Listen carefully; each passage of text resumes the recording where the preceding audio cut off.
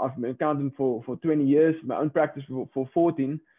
And during that time, I've also been an entrepreneur, whether it was part-time at some stage and now it's full-time, but always had an entrepreneurial side in me as well. So I was always involved in other businesses apart from my accounting practice.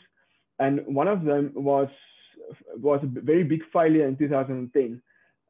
Very massive one, really went to dark place, actually busy writing my first book now, and it's all going into be there, and it's actually very deep and helped me to also to, you know, the effort tool that kind of relieves the emotions. So that was a really good way for me also to release some emotions about whatever happened during that time. But that process learned me a lot about the fact that, you know, money is very important, but it mustn't be your number one. Even Carmichael always say it must be in your top 5, but it mustn't be your number one. Your purpose must be your force that drives you forward, your ikigai, that I like to call it, need to drive you forward, and not money.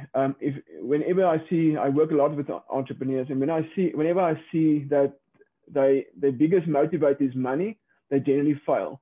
Because I mean, you can only be so motivated with money for so long. Whenever there comes like a roadblock in your way, it becomes difficult because you're not motivated, because you can't stand up for something bigger than yourself, like your ikigai, like your purpose, which drives you to the point where you want to go to. And like, you know, it's always, there's never ending point. It's always a process.